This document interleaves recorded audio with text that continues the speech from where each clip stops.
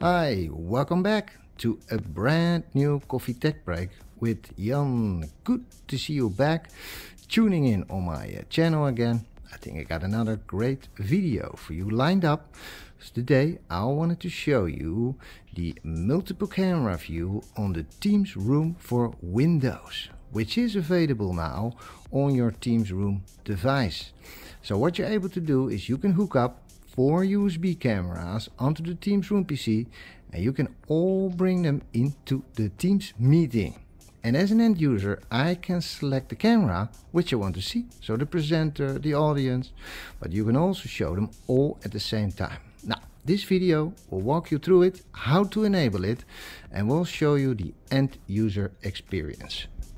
Now, in the room where I'm now, I got multiple cameras connected. And you can see here a really nice room to show you this demonstration. So here at the top I got multiple E70 cameras, which are showing different parts of the room. I got here underneath an E70 which will show you the total view of the room participants. Here on the right side you see an E60. The E60 is able to follow the presenter in the room. So I think a really nice use case to show the multiple camera view on the Teams Room for Windows. Now in step 1 I will show you how to enable this on the Teams Room Windows on the admin interface, and on step 2 I will set up a meeting and show you here on my laptop how the end user experience looks like. So first let me go to step 1 and show you where you can find and enable this multiple camera view. Now the first thing you need to do is you go to your Teams Room panel and you go to settings. So you go to more, you go to settings, you punch in the password, and then we sign in, and then we got the admin interface. Now what is important, of course in the basis that you have a Microsoft Teams Room Pro license. This will be the basis, and also you got to make sure that you are on 5.2.115 or higher. That will be the required version to get the multiple camera view enabled. Then we go to peripherals here on the left side. Here you will find your audio settings, your default speaker, and also here on the right side you will find the cameras. So you got your main camera, which is here the E70, and now you can enable the multiple cameras. So here first you enable the remote participants, can see multiple cameras. Then we select, for example, the E60. You can show a preview, and then we select a third camera. So in this case I got 2 additional cameras which I want to be able to show in the end user experience. And then we click on save. Really easy. So now we have it all set up. I can start a meeting now. Let's start the meeting. And of course you can always disable it. So if you go here to the camera view, you see here the option multiple camera view. So if you don't want that, you can always disable that.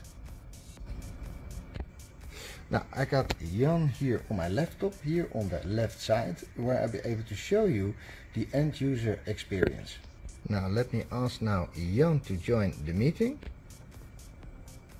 You can see Jan has joined now the meeting. Now let me show you the end user experience here on my laptop. As you can see, we got one view showing now the whole room, which is the front of room camera, and the other camera is the E60. That is that one which I showed you, which is the one here on the right side of the room.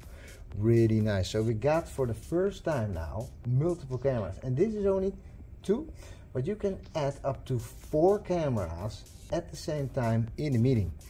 Now you can also switch between cameras on the end user side. So I have an option here on the right, here on the right top, so I can select next camera. This will give you now the total overview of the participants, and of course any tracking on the camera that will be enabled, and so you got really that flexibility. We go here to the next camera, and again now we see the camera which I have right here. This is the presenter camera, so just by walking around here in this room, this camera is able to follow me next. So you're able to switch between all those cameras, and then you can switch back to the room view, and now we can switch back to the multiple camera view. Really nice. So this is for the first time now we got multiple camera view and multiple streams now enabled on the Teams Room windows. Now this was just a quick video to show you multiple cameras on a Teams Room on Windows. I show you how to activate it and what the end user experience is here on my laptop. Hopefully you enjoyed it. Probably more videos will come. I think this is a perfect room to show you that functionality. I can only say just subscribe to my channel and I keep you updated when anything new is published. Thanks for watching. Looking forward to see you back again.